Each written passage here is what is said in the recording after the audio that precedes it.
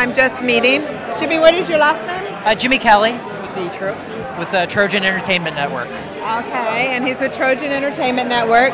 And can you tell me a little bit from your perspective why we're here, what this event is about? Yes, so I founded a group a few years ago called the Trojan Entertainment Network. We were an independent organization for USC alumni in the entertainment industry. We wanted to make sure that people like ourselves were getting the chance to meet the best and the brightest in our industry as we were about to go out into the world in the entertainment industry. You live and die on your relationships in this business.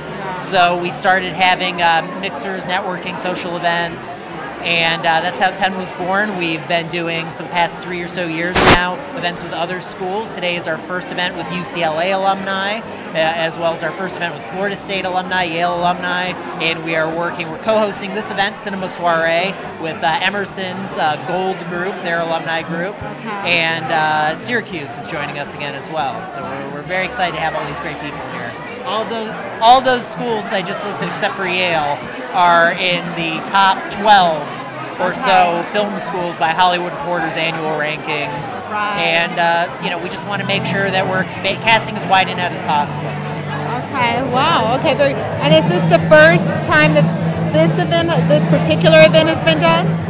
Yeah, we normally have an event every spring called Hollywood Now that's very much like this, where we get about 5 or 6 schools together. Every once in a while we'll do another event in the fall similar to this, but this is the first time we've worked with this particular mix of schools. Okay. And specifically for you, you're mostly a producer, director? I'm a screenwriter primarily. I do produce a little. I was looking for ways to expand my network, and frankly, I owe my career success to 10. We founded this, my 2 co-founders and I, Alex and Sarah and Ian Christian Blanche. We were just fresh out of school. We got our MFAs and MBAs respectively, and I owe all my success. I got my agent through 10. I got my first feature through 10.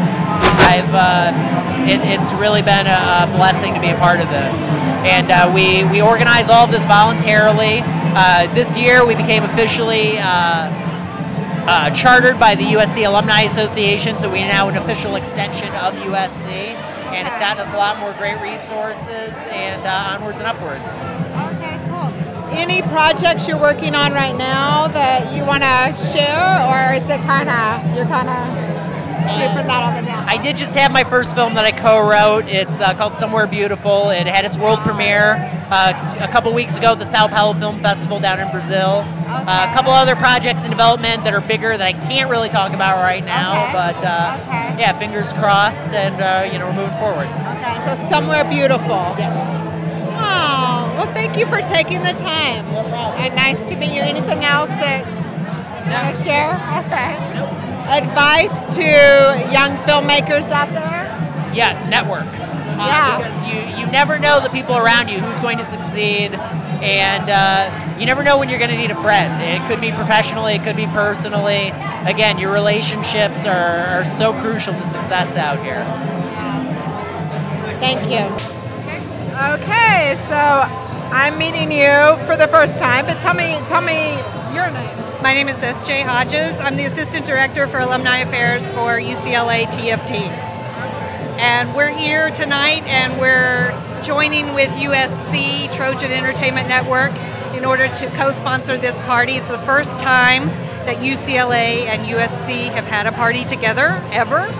It's the first time that TFT has ever had an alumni. Because they're kind of rivals sometimes. Am I right about that? USC and UCLA, sometimes a little bit of rivals. True or false? More than sometimes. So the football rivalry is really, really deep. But once everybody graduates and ends up in the entertainment business, they end up working together. And so we've always wanted to bring these communities together, and tonight is the first time that we're doing that. So it's a very, very exciting process. All the alumni are very excited to be here tonight, and we're excited to be part of this. Very beautiful. Now, were you one of the people that kind of manifested this idea? Well, actually, Jimmy Kelly from USC, who runs the Trojan Entertainment Network, called me out of the blue and said, we do this holiday party every year, and we have always wanted to invite UCLA, but we didn't know who to call. So now we have an Alumni Affairs Office. This is the first time in the history of the school that the Alumni Affairs Office has existed. And so they had a place to call, and they gave us a call, and it was really easy. We just shot an email out to our alumni, and they're all here. I'm sure you've met a bunch of them tonight. So, yeah. A lot of UCLA people out here tonight. And the bottom line is people need to network once they get out, so it behooves both of you. Absolutely. The alumni need to know each other no matter what school they came out of, because they're working on television shows together, they're working on films together, they're working on plays together, and they need to know each other. So this is a really easy way for everybody to just get together and celebrate and say hello and mix and mingle. It's a mixer. It's a mixer, people. It's a mixer. So mix, right? People are mixing, though. They are. We have about 300 people here tonight, so it's pretty impressive that, I think we sent the invite out a couple of weeks ago. We have 300 people, so I'm very happy. It's happening. It is happening. And it's only going to get bigger. It's only going to get bigger. I think so. Yeah, we're going to have a holiday party in December, and then we're starting a whole round of programming for the 2015 year, and we'll be able to announce that soon. So, yeah. Well, you're such a light and breath of fresh air. Oh, well, thank you. Where are you from? Tell us a little bit about yourself. Oh, I came from West Virginia originally, and then I went to NYU. I got an MFA in dramatic writing from Tisch, NYU, so I'm also a writer and an artist, so this is part of my agenda too, is I always love to meet other artists and help other artists further their careers and further their connections with each other.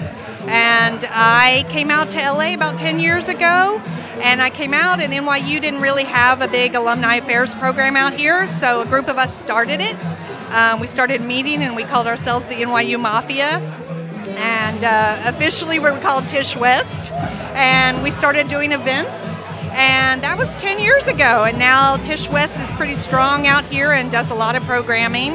And because of that, I became friends with a guy named Fred Bush, who was my sort of handler at NYU. I think they probably hired him to rein me in because I was kind of doing a bunch of stuff.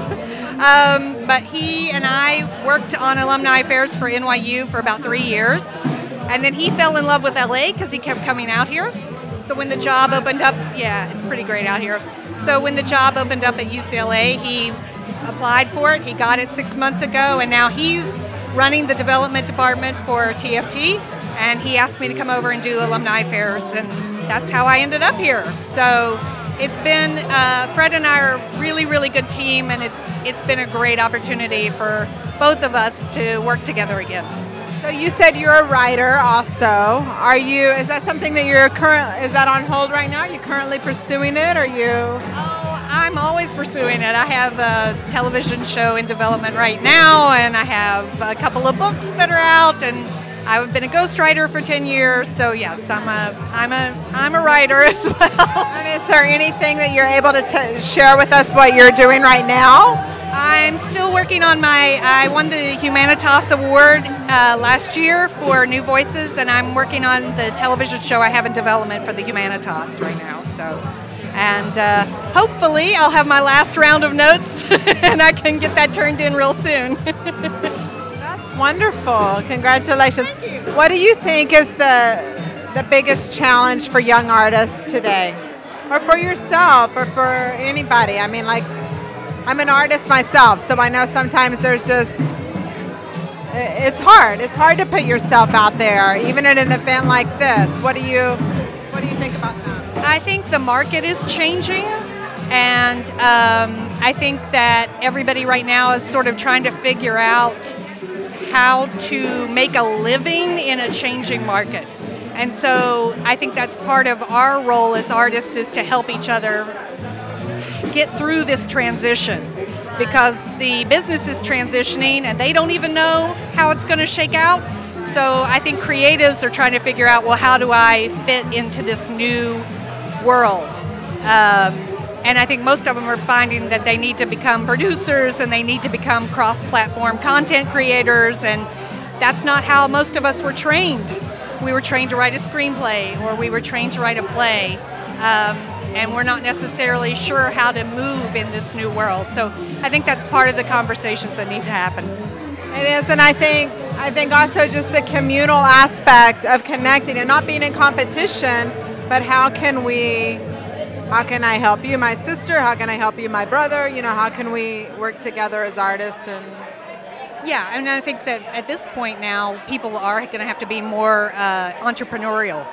And so in order to live and work in this new market, you have to be an entrepreneur. To be an entrepreneur, you need your team. And to find your team, you've got to come to Mixers. That's why we're here. That's why we're here. We're mixing it up, aren't we, SJ? Yes, we are. So anyway. Thank you so much. Thank you. Thank you guys for coming. Thank you. You're really bonding. We're really doing a thing here. I know. I'm like interviewing. Let's go. All right. So I'm here with Alex. Yes. Hello. I'm Alex. What is your last name? Lazaris from USC. Okay. Very good. And Liz Vukovic. Okay. Both very interesting. We've been totally mixing it up here. Yes. VACOVEC. Okay. Very good. So tell me a little bit about yourself. I am an Emerson graduate student. I did the LA program and ended up here 2010, 2011-ish. Stayed out here, and I'm just really involved with the school. I think it's a great school, and I'm a producer, and that's my story.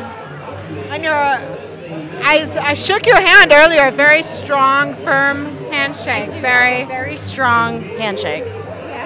I liked that about you. When you're a female producer. That's right? Yeah. So tell me about being a female producer. It's actually very difficult. Okay. But, I mean, are we going to get into that right now? Yes. You want emotion. It's a little difficult. I'm sorry, I'm not going to get into it right now on camera, but it's a little difficult. You know, it's empowering. I'm a big advocate of women in film, which is a great organization to get involved with. But yeah, it's in a male-dominated industry. It's difficult to be a woman who is trying to pursue dreams and be an advocate of storytelling. So, is there any projects that you're working on right now that you're excited about, or? I have so many projects in development, it's ridiculous. I mean, every project, I have like 5 projects in development. I just need to find funding for all of them, which we all need to find funding for. But no, I just had a film in the Austin Film Festival, and it was great. It was a short film we're trying to make into a feature. I've got another short film that's in the festival circuit. I got a pilot that I'm waiting to try and sell. Another short film in pre-production, and 2 features in pre-production, and another short film in pre-production. So how's it going here tonight? Are you having fun? I'm having a great time. I've met, actually there's a guy from USC that I met, and he wants to read my script, and you know, it's been a great networking event. And my whole goal was to get all of the schools involved and, you know, bridge the gap between the alumni associations and just everyone have fun together. It's kind of beautiful, isn't it? It's great. I mean, I've met so many cool people. It's amazing. Yeah. Nice. It really is nice. Thank you. So I'm going to turn now here to Alex. Do you have any questions you want to ask Alex? I do not, but I feel like I was put on the spot for that. No. So tell us a little bit about yourself. I'm a double Trojan, went to USC undergrad and grad school, and I'm also one of the organizers of this event tonight.